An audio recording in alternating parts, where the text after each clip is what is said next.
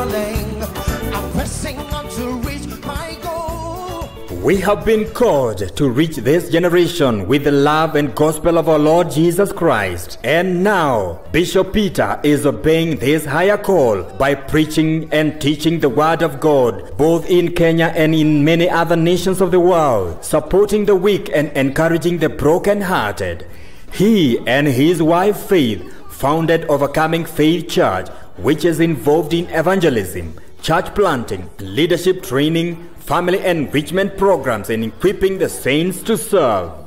In their passion and love for the weak and neglected, they have established Happy Life Children's Home for abandoned babies, Happy Life Christian School, and recently Jesse K. Children's Hospital. Thanks to the many friends and partners who have come along to make this happen. Glory and praise to our God. Keep the faith. I want to take a few minutes before I release you. When the Bible talks about keeping faith and walking by faith and living by faith, it's very important. 5 things about faith. One is that faith comes by hearing. Romans 10:17. Faith comes by hearing. Can you say with me? Faith comes by hearing. So you need to understand, the more you hear the word, because it comes by hearing and hearing by the word of God. So it's important that you actually continue to hear the word and hear the word and hear the word. So faith comes by hearing. Number two, faith is strengthened through prayer. Faith is strengthened through prayer. So if you're not praying, your faith will become weak. Because it is when we pray and we see God, working in our lives and doing things, then our faith is strengthened. Can somebody say, I'll pray more? So the more you pray, the more you are strong in your faith. Number three, faith is established through exercise. Through exercise. The more you establish or grow, the more you exercise your faith, you step out by faith, you do things by faith, the more your faith grows. Hallelujah. So I want you to begin to exercise your faith. And now what is faith? Hebrews 11:1. Now faith is the assurance of things hoped for, the evidence of things not seen. So faith is going for the things that are not seen. Don't wait for things that you see so that you can, believe. No. Jesus said to Thomas, blessed are them that believe before they can actually see. So exercise your faith. Believe God. And you'll begin to see God working through your life. Hallelujah. Will you exercise your faith? And number 4, faith is passed through impartation. We pass the faith, the baton of faith, through impartation. When you look at people walking by faith, when you listen to people who teach faith and they pray for you, then you receive the gift of faith. So you can be imparted through, to receive faith. So faith is passed from one person to another, from one generation to another, through impartation. Paul says, I'm reminded, talking to Timothy, I'm reminded about the faith that was first in your grandmother, Lois, and in your mother, Eunice, and now it is in you. So those are 3 generations of faith. So there was some impartation happening through generations. Hallelujah. I pray that people will begin to see your faith and they'll begin to grow in their faith because they can see you exercising faith. Hallelujah. Can somebody say, he's talking about me? Now, Luke 18 and verse 8. Luke 18. Jesus is asking, now when the Son of Man comes, shall he find faith? Will he find faith? Jesus is coming back. And the thing he'll be looking for, will he really find faith on the earth? Will you still be holding on to faith? Will you still be believing? Can somebody say yes? God is saying when he comes back, what he'll be looking for, people who are still walking by faith, people who are still living by faith, people who are still believing God. Hallelujah. If you read Hebrews 11, the Bible says they died waiting. Hallelujah. The apostles, the great men and women of faith, what happened? They died waiting. They refused to quit. They refused to give up. Faith does not quit. Faith does not give up. Faith does not look down. Faith does not retreat. So you decide, I'm not giving up. I will wait on God. Can somebody say amen? Can somebody shout, I'm not giving up. I'll believe to the end. Jude 1:20. But you, beloved, building up yourselves on your most holy faith, praying in the Holy Spirit. So build your faith in your most holy faith. Faith is the most holy thing that we have. Hallelujah. So faith is precious. We should build and grow in our faith. Can somebody say hallelujah? So that at the end we can say with Apostle Paul in 2 Timothy 4:7. I know we'll have to quote this. We see it in the bereavement and all kinds of advertisement. I have fought the good fight. I have finished the race. I have kept the faith. I have kept the faith. Will you keep the faith? If you keep the faith, say, I will. And I said last Sunday, one of the things that faith will do, and as you walk by faith, you keep your eyes on Jesus. Keep your eyes on him. Stop looking down. Stop looking at your circumstances, your situation, your discouragement, your pain, sickness, setbacks, whatever it is. Stop looking at them. Fix your eyes on Jesus. Number 2, do not look back. Faith does not look back. Luke 9:62. If you put your hands on the plow, Jesus said, and you look back, you are not worthy of the kingdom. So faith does not look back. Somebody say, I'm not looking back. So I challenge you today, as you walk by faith, stop looking back. Apostle Paul says, we are not of those who look back and are destroyed, but we are those who press on, those who fight to the end, those who continue and continue no matter what. Somebody say again, I'm not looking back. I'm not turning back. So faith does not look back. When you chose to believe, continue believing to the end. Hallelujah. I pray that you will not look back. I pray that nothing will discourage you and you begin to look back. I'm reminded of Sodom, and you know the wife of Lot. What happened to her when she looked back? What happened? She became a pillar of salt. She died. She was destroyed because she looked back. God is calling for somebody who will decide, I am not looking back. Paul says, one thing I do, I forget the things behind me and I press on to what is awaiting me. Something good is in front of you. I'm saying something good is coming. If you keep looking ahead, if you keep pressing on, if you keep believing and waiting on God, something good is about to happen. But it will not happen for everybody. It will happen for the people who have refused to give up. If you are refusing to give up, put your hands together and praise the Lord and celebrate Jesus. Hallelujah. I know there are those places I used to be, but I'm not looking back. I know who I used to be before I knew the Lord, the BC, before Christ. But I'm not looking back. I know the years I wasted, but I'm not looking back.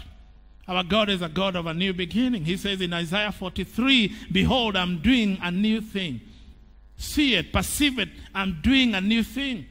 If you keep looking back, you miss what God, on what God is doing ahead of you. Something good is about to happen, but it's ahead of you. Somebody say, I'm not looking back. Philippians 3:13, forgetting those things that are behind you. Forget those things that are behind you. Do you know one thing? You cannot change yesterday. You cannot change last week, last month, last year, 10 years ago. You can do nothing about them. Hallelujah. Do not dwell on your past. And you know what? This is what the Holy Spirit is saying to you. There are people here, you have been stopped from getting to your destiny because you have been dwelling on your past. Whatever happened, happened. Whatever you lost, you lost. All of us have. Hallelujah. But you know what? Apostle Paul says, brethren, I do not count myself to have apprehended, but one thing I do, forgetting those things which are behind and reaching forward to those things which are ahead. Reach out to what is ahead of you. Stop reaching out to what is behind you. And bringing all your troubles of last year to now and yesterday and last week. No. Today I declare to you, God will give you a new beginning. I'm saying God will give you a new beginning. God will give your family a new beginning. God will give your business a new beginning. God will give your health a new beginning. God will give your destiny a new beginning. Somebody say a new beginning. God will give you a new beginning. If only you can believe. Can somebody say, I believe? I pray that as you leave this place today, may you walk into a new beginning. May you walk into a new season. May you walk into a new territory of blessing and breakthrough. May you walk into a place you have never been to before and stop looking back and look ahead. Something good is about to happen. God told Abraham, open your eyes. The land you will see, I will give it to you. He did not tell him, turn back. No, he said, look ahead. The land you see. I don't know what you are seeing today, but when I look in front of me, I can see a great destiny. I can see a great future. I can see a new beginning. I can see God restoring what the devil has stolen. I can see my years ahead are better than the years behind me. Can somebody say, my destiny is about to come? He said, the land I will see, you will see, I'll give it to you. Now, God has no problem giving it to you, but the problem is that you cannot see it. May God open your eyes. Everybody put your hands on your eyes and say, God, open my eyes to see what you are seeing. Hallelujah. I say hallelujah. You have been seeing defeat. You have been seeing enemies, discouragement, pain, setbacks. But today, God is opening your eyes to see something better. God is opening your eyes to see your victory. God is opening your eyes to see your breakthrough. In the name of Jesus. And finally, as I close, number 3, keep moving. When you have faith, you don't stop. You keep moving. Mark 16 verse 1. You keep moving, you keep going, making progress. Hallelujah. Don't stop, keep going, keep moving.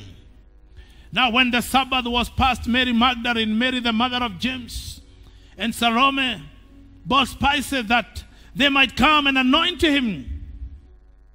Verse 2. Very early in the morning on the first day of the week, they came to the tomb when the sun had risen.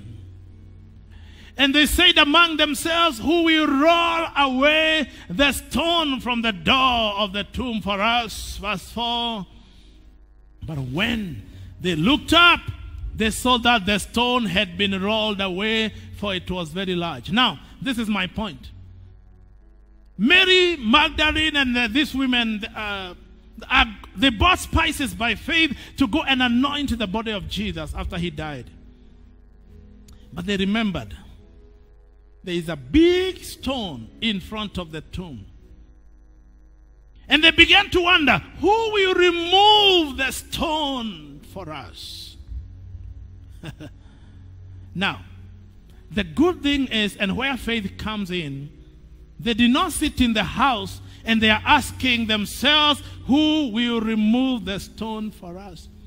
Oh, hiyo jiwe ilikuwa kubwa. It was so huge. Nani anaweza kuiondoa? Oh, we are women. Oh, we need a caterpillar. Oh, we need a big machine. Oh, we need this. And they are mourning in the house. No! They decided, we do not know who will, but we are going. Hallelujah. We don't know how the stone will be removed, but we are going there. Can somebody say, I'm moving, I'm going, I'm making some progress. I am calling upon somebody here, step out. Stop asking in your room, in your bedroom, in your house, and you are there depressed, wondering who will remove the stone. The miracle is in the going. Hallelujah. I say hallelujah. Do you know the problem with most people? They keep mourning and sitting somewhere and thinking, that stone, here Mawe, that stone, who can remove it? Mary, did you see how big it was? Oh, yeah, it was so huge. I don't think we can do it. I don't think we can make it. But what happened? Look at verse 4. But when they looked up, they saw that the stone had been rolled away. Now, if they did not move, they would have stayed in the house. Oh, I'm talking to somebody here. Your miracle has already happened, but you are still seated somewhere asking, how can it be done? I came to say, begin to move this week and you will see your miracle. I say hallelujah. Begin to move this week and the door has already been opened. I came here to build your faith and to say, walk by faith and not by sight. Let me close with Joshua 3 verse 14. Joshua 3:14. So it was when the people set out from their camp to cross over the Jordan, with the priest bearing the ark of the covenant before the people. And those who bore the ark of the covenant came to the Jordan, and the feet of the priest who bore the ark dipped in the edge of the water, for Jordan overflows all its banks during the whole time of harvest. 16. That the waters which came down from upstream stood still, and rose in a heap very far away at Dan. The city that is beside Zeratam saw the waters that went down into the sea of the Araba. The salt sea failed and were cut off, and the people crossed over opposite. Now, this is what was happening as we pray. God told Joshua, let me give you a strategy how you cross Jordan. Don't try to build a bridge. You will stay here forever. You don't have a helicopter to fly you over. You don't have a boat for all of you, 1 million people plus, to go to the other side. You don't have such a boat. Let me give you a strategy. Let me give you a strategy. Let me give you a strategy. Somebody say strategy. God gives strategies. Let me give you a strategy. This is how you do it.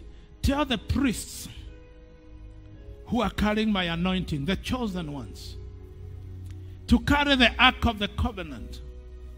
And when they carry the ark of the covenant, tell them to step on the waters of Jordan with their feet. Now, it doesn't make sense. It doesn't make sense. But how many know that faith does not make sense? When you obey, it doesn't make sense. Don't try to reason.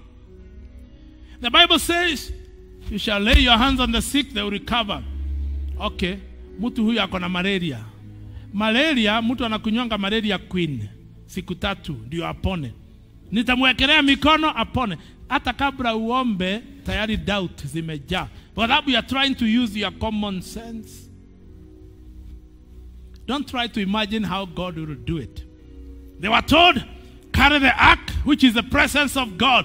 Oh, the presence of God is right here. Somebody will receive their breakthrough right here.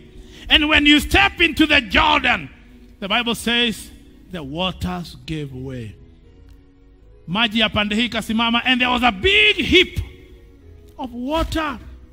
And it was a rainy season. The Jordan was overflowing. But even if it is overflowing, it doesn't matter how things, how situations, how condition is right now. It could be overflowing. It could be a bad season for you. But I came to declare the presence of the Lord is here. The ark of the Lord is here. The glory of the Lord is here. Something good is about to happen. Hallelujah. God did not care that Jordan was overflowing. All he said, obey and you will see the glory of God. Step into the water and the presence of God will divide River Jordan. And the Bible says they obeyed. Hallelujah. Somebody say, I will obey. They obeyed, and once they obeyed, the water stopped. Oh, glory to God. I want somebody who has faith right now, and you're believing God for anything. You're believing God. It could have been a bad season. I want somebody who has had a bad season, and you have faith right now that as we pray, because we are carrying the Ark of the Covenant, which the Holy Spirit is here, the power, the anointing of God is here, the blood of Jesus is here, and you're trusting God for a breakthrough. I want you to come and stand here with me. Let's believe God for a miracle. Oh yes, oh yes, oh yes, oh yes. It may be looking so bad, so ugly. It may be looking impossible, but there is power when you begin to move. And even as you come here, something is happening already. As you are walking here, something is happening already. As you are walking here, a miracle is happening.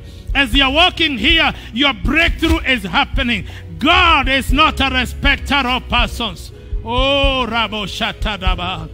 Thank you, Jesus. Thank you, Jesus. God will make a way.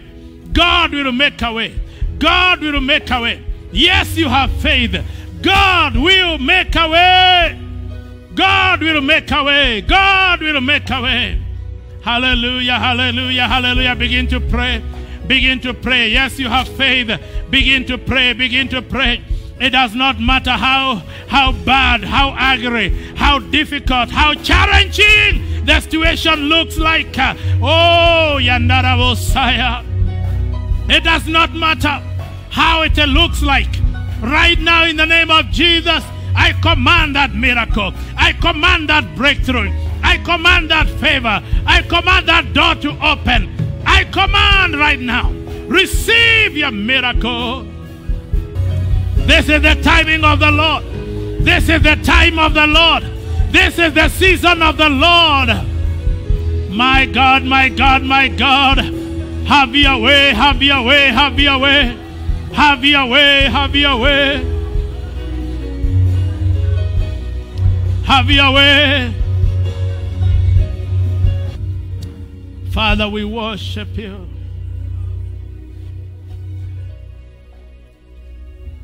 We give you praise. We give you glory, Jesus. There is nothing, God, you cannot do. You who made a way through the Jordan, make a way for somebody right here. Move, Holy Spirit, in the life of somebody right here. Somebody who has waited on you.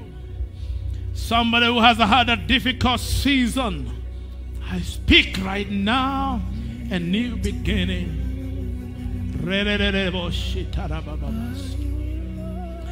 And Jesus said unto her, according to your faith,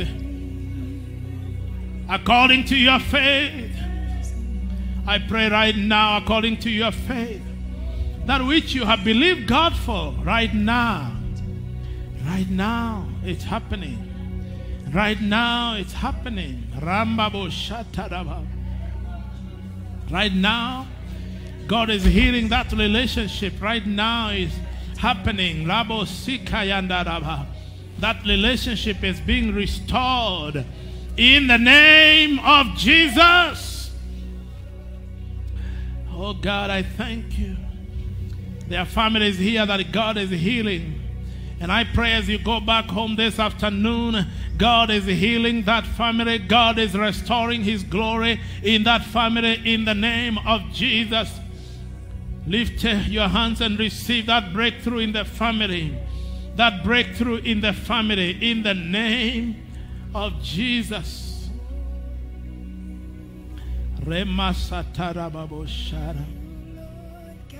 Oh God, oh God, oh God, have your way. Stretch your hand, oh God, and touch your people. Set them free, oh God. God of Israel, You who made a way through Jordan, make a way. You who removed the big stone in front of the tomb, Holy Spirit, remove that stone. Remove every doubt. And right now I pray that the power of God. Listen, there are people here. The devil has bombarded you with a lot of condemnation because of things that happened to you or even things you did. Your past is gone. And Romans 1 says, there is therefore now no condemnation to them that are in Christ Jesus. And I want to say to you right now, every condemnation of the devil is leaving you now. Now, get it right. The person who is saying there is no condemnation did not start as a saint. Paul was not a believer. But when God set him free, he says, I'm not condemned anymore. And this has been heavy on you. You have been condemned because of the way things went and happened in your past. But you know what? Our God is a God of another chance. And our God does not condemn you. The devil condemns you. The Bible says he's the accuser of brethren. So the devil has been accusing you and condemning you.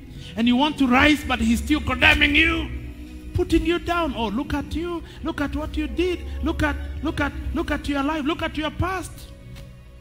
But right now, as I pray with you, every condemnation, bitterness, no matter what you have been through, it's now leaving you. In the name of Jesus. Can you lift up your hands if you are one of those people and declare, I am free? If you are one of those people that the devil has been condemning, lift up your hands and begin to say, I am free, I am free, I am free. I am free, I am free, I am free. I am not condemned. The Lord loves me. Let me tell you, there is nothing you can do for God to love you more. He loves you the way you are. He has changed you. He has forgiven you. Some of you already repented, but the devil keeps telling you maybe you are not forgiven. The devil is a liar. You have been forgiven. You have been set free. Come on, lift up your hands and say, I am free, I am free, I am free, I am free, I am free, I am free.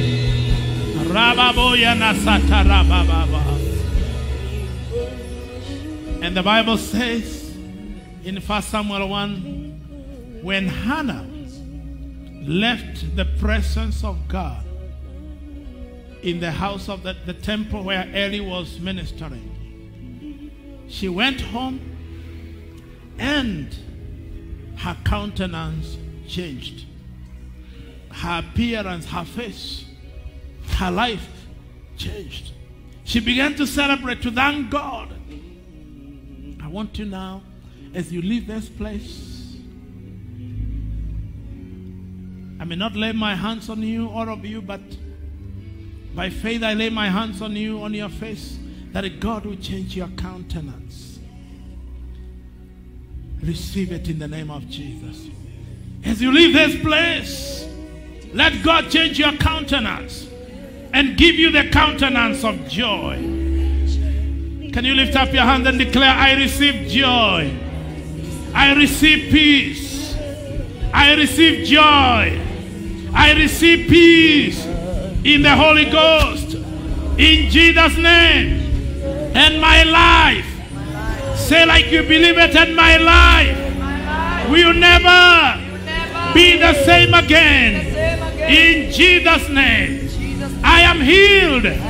Come on, declare, I am healed. I am free. I am blessed.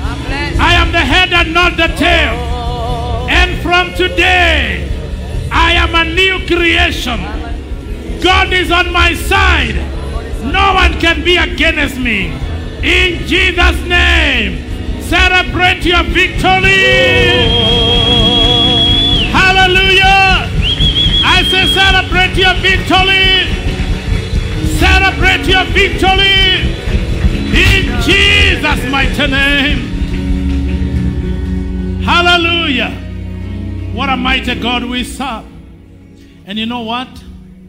According to your faith, that which you came for here, it is done. It is done.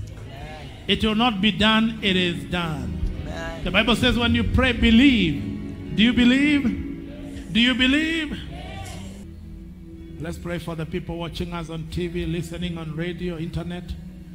If you don't know the Lord as your Savior and you're listening to us, repeat this prayer and let's pray with them. Lord Jesus, I come to you. I'm a sinner. Forgive me of all my sin. Write my name in the book of life. Today I receive you as my Lord and my Savior. Thank you, Jesus, for saving me. Amen. You know what? All of you who have prayed that prayer, you are saved. Your name is written in the book of life. Amen. Call us, send us a message. Let us know what the Lord has done for you. Every week, souls are coming to the kingdom. Amen. It is a time and a season of harvest. Amen. And if you are near Thika Road, come worship with us on Sunday. First service at 8 o'clock, second service at 10, and the Lord will bless you. Amen. We are right opposite Garden City Mall. You will see Blessed House. Come and worship with us, and God will bless you. And we are praying for you. We are praying for your family. Every miracle happening here, receive it wherever you are. That miracle also belongs to you. In Jesus' mighty name, receive it. Amen. Let's celebrate the Lord for what he's doing for his people out there. Amen.